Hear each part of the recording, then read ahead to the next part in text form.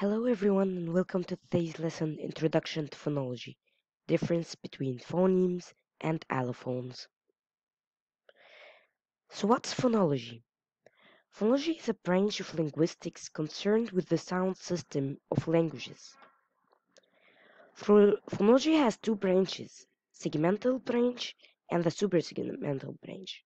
The segmental branch of phonology is concerned with consonant phonemes and vowel phonemes, whereas the suprasegmental branch is concerned with stress and intonation of sounds.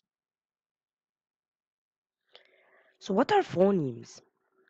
Phonemes are basic sounds that contrast and lead to meaning difference. For example, F or F and V are two different phonemes. We can use a minimal pair to show how these phonemes are different. A minimal pair is the use of two words that are identical in every part except for two phonemes that we want to differentiate. For example, in the word file and the word vial, we're differentiating the two phonemes f and v. We can see how they are different. And these two words are different in meanings. So f and v are two different phonemes. How about allophones? What are allophones?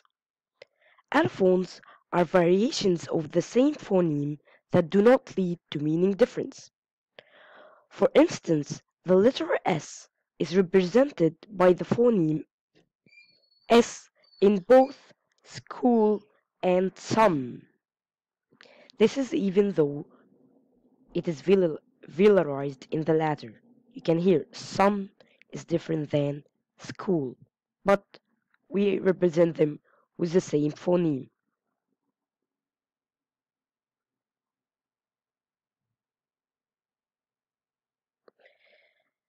Here are two other allophones, dark and light L. If you listen to the word dull, it's different than late, where dull, the L, is velarized, it's dark, while in late, the L is not velarized and it's considered a light L.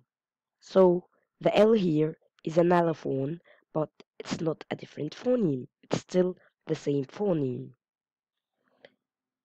In the Arabic language, we notice that if S is velarized, it leads to a new phoneme, so, because it leads to a difference, to a meaning difference.